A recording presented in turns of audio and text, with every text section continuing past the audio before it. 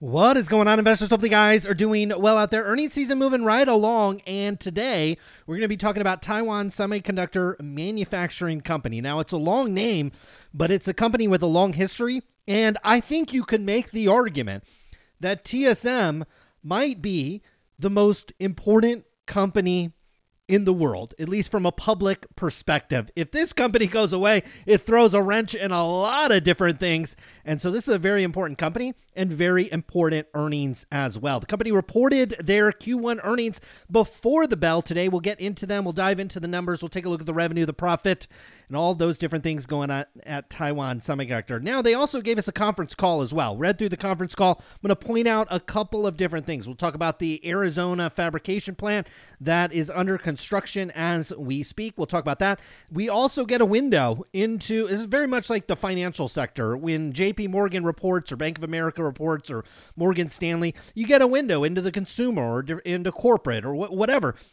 Same thing with TSM. You're getting a great window into other technologies. And I tell you what, CC gave us just an absolute fantastic quote about demand across the entire technology sector. You're definitely going to want to see that. We'll talk about smartphone shipments. Smartphone shipments have been under pressure. That is no surprise to anybody that has been following Apple. As year to date, Apple has not ridden the wave like a lot of other stocks, down over 13.2%, whereas a company like TSM is up 27% over the same time frame. And then we'll also look at this from a technical perspective. We've got a beautiful buying opportunity that I think will materialize over the next probably 3 to 4 months or so, if we were to give it a time frame, maybe even sooner than that. And if you get that opportunity, I think you probably should take it because, again, not only one of the world's greatest companies, but potentially maybe the most important company in the world. Now, year to date, up 27% over the last year, up 58% over the last 5 years. It's been a little bit of a roller coaster ride, but you're up 190%. Now, the company reported their Q1 earnings revenue coming in at we'll just call that $18.9 billion. That was up 13% year over year. They did beat expectations by about $860 million. Now, the question comes, what's the outlook for TSM? I tell you what, it is epically strong for this company. We did ASML yesterday. Certainly don't have this type of sales growth for the Q2. You're expecting 23% year over year growth, up over $19 billion. Then, like ASML said yesterday, that the second half of the year, and TSM kind of insinuated that on their conference call as well, they're thinking the second half of the year is going to be stronger, really more or less across the board. And you're seeing it. 30% sales growth in Q3, 20% sales growth, topping nearly $24 billion in that fourth quarter. And then we wrap things around into next year, calendar year 2025, first quarter, a year from now, 20.5% growth up to $22 billion. So in a year's time, we're expected to go from about $18.9 billion all the way up to $22 billion. That is obviously low 20s, even low 30% growth rate going forward on a stock that has a forward price to earnings multiple of just 22. And I say just, with that type of growth multiple and the type of moat and the type of business that this company is conducting, tell you what, that's not that bad. Now, the company said a lot of different things on their conference call. One interesting thing that was brought up by analysts was, hey, NVIDIA's making money hand over fist on this AI stuff. And they'll talk about that here in a second, how AI is just absolutely crushing for TSM, but they're not really seeing that flow all the way down into TSM's earnings and their gross margins. And TSM just says, hey, we're glad our partners are doing well. We're glad people are doing well out there. They're a partner in this situation. And while competition will likely come forth over the next decade from Intel, maybe other foundries out there, TSM operates very closely with their partners at AMD, NVIDIA, and Apple. And those long-term relationships, they're not going to show up on the financials. They're not something that you can put onto paper. Maybe from an intangible value perspective, you can do that. But that's what this company represents. There's a lot of goodwill built up between this company and its partners at NVIDIA, AMD, Intel, Apple, all the rest.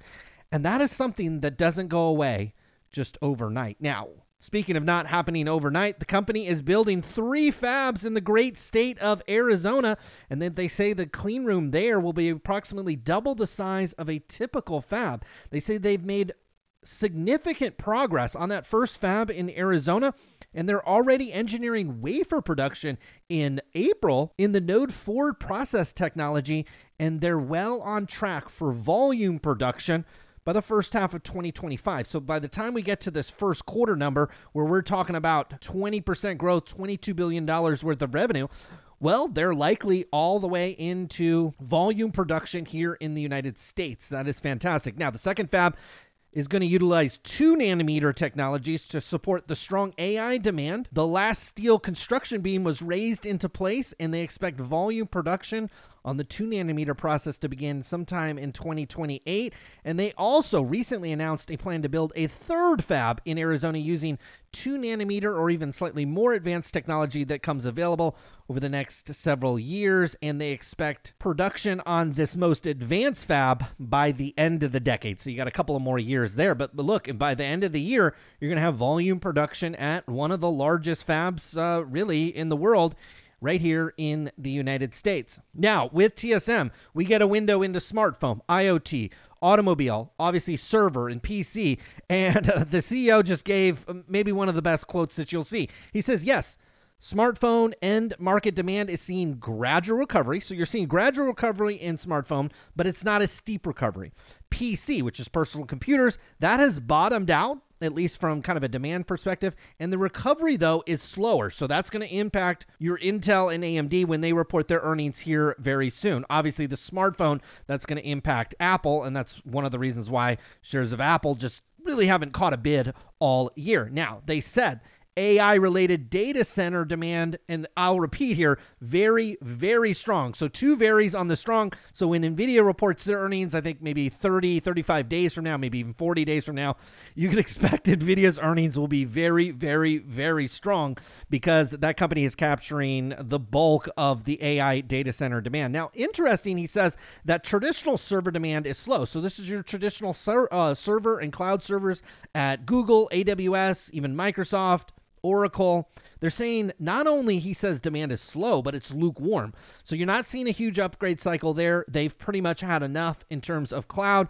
IoT and consumer remain sluggish, and automobile inventories continue to correct. So basically, I think saying that they're oversupplied there. As it relates to smartphone decreased 16% over the last year in terms of revenue contribution, and not to beat a dead horse, that is the big reason why Apple, which relies mostly on smartphone demand and also PC demand, which is also recovering much slower than expected.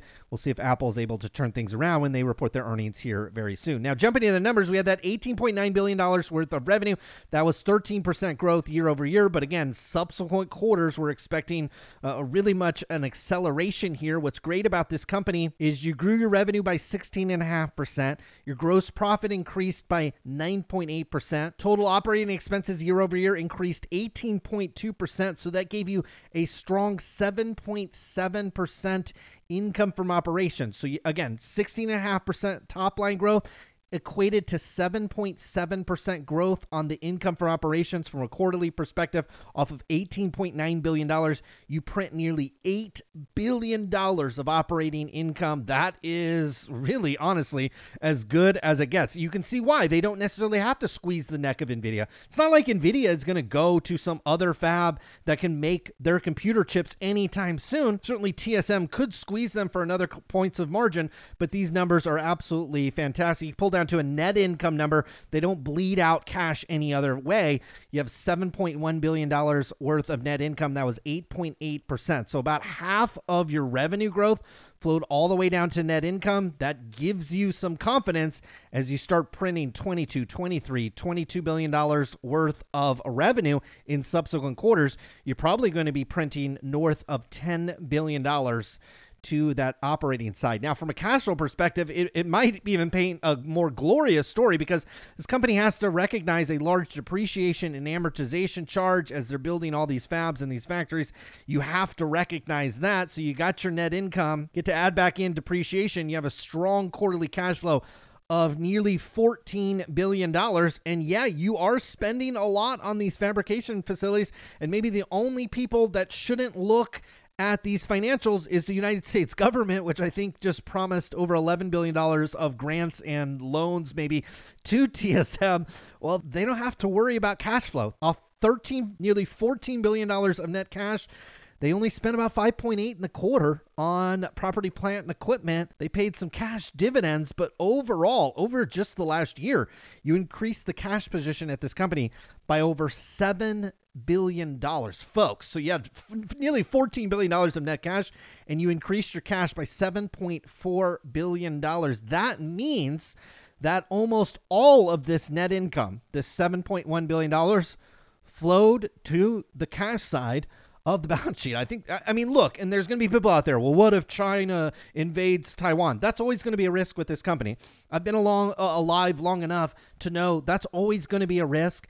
And I tell you what, if China invades Taiwan, your entire stock portfolio is going to take a dump, let alone TSM. You got to do a little risk to get a little reward in the stock market. And this is just one of the world's greatest companies. Not that we need to have our portfolio completely centered around TSM or all the technology stocks, but those numbers and financials are honestly about as good as it gets. Now, from a technical perspective, we've been on a long trend upward since 2008, steadily climbing this trend line, hitting this trend line. And any time that a stock like this just consistently hits this trend line, you know that, man, that thing is intact. And we're well above trend at the current time. We were well above trend during kind of that euphoria, government stimulus, pandemic, semiconductor shortage 2020, 2021 timeframe. We were well above trend, came all the way back to trend. I think TSM wants to revisit trend. There's an absolutely fantastic area as you approach 108, 109, just above $100 per share. There's a bed of support back here on the last consolidation period. You would be converging also with your long-term upward trend line as well.